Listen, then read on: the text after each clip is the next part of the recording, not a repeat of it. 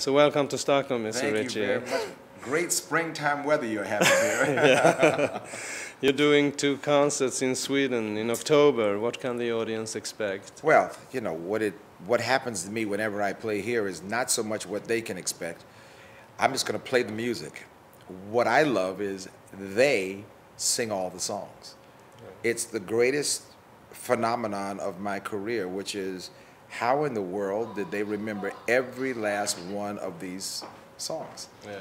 And so when we bring in, we're going to bring in a little show. We're going to bring in the full, I'm bringing the full package, you know. But to me, I always look for, I'll surprise them with every song. We're going to try to play about every song they know and remember. That's the good news. Okay. Because some artists don't like to play all of their songs. No. I'm the opposite. I like to play as many as I can. So we'll see. Some people ask where you've been the last couple of years. Well, you know, there's a big world, and you can go either this way or you can go that way. I've been going that way for a long time now, so I think we're coming back this way. When you start thinking about Stockholm and this area, you know, we miss it so much because we take the easy route. And so I said to them one day, back to Stockholm. We have to go back. This is where the birthplace, where the Commodores actually broke first in this area. And I've been doing more writing than ever. So I've got 2 more albums coming out after this.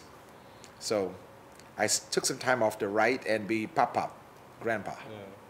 And you're doing a duet with Jill Johnson on your new record. Is she any good? She's actually wonderful. And what I love about her is the way our voices, actually, the timbre of her voice and the timbre of my voice, we complement each other. That's all I look forward to, is to make sure we don't sound, you know, I want her to give me her personality, and she gave it to me. Yeah. But when I asked around, I said, who's the best in the area? They said, you want this woman right here. So I'll tell you, she's good. I knew you worked a lot with Michael Jackson, and you told me a story about a snake. Can you want to hear that story again, huh? Well, when we were writing We Are the World, we wrote the music, and now we have to write the lyrics. So we went up to Michael's loft, or his bedroom, and if you know anything about his bedroom, I'll tell you, he has albums, old albums, stacked against the wall, all the way around in his bedroom. Well, I'm lying on the floor with the tape recorder, playing the song back, da-da-da-da, da-da-da-da-da-da-da, click. What's that, Mike? Okay, there comes a time we're writing the lyrics. And out of the corner of my eye, I see the albums fall down. And as I turn, there's a python, Michael's pet python. I don't know anybody who has a pet python.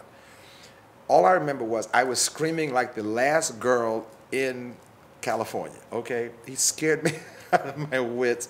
And Michael was going, oh my God, Lionel, there he is. You know, we knew he was in the room hiding, but we didn't know where he was. He wants to meet you. He wants to say hello to you. And I'm going, if you don't get this snake away from me. But that's my memory of We Are the World. Everyone else thinks it was this other session. No, the snake in the room was the story. Yeah. Okay, finally, do you ever get tired of singing your hits like Hello?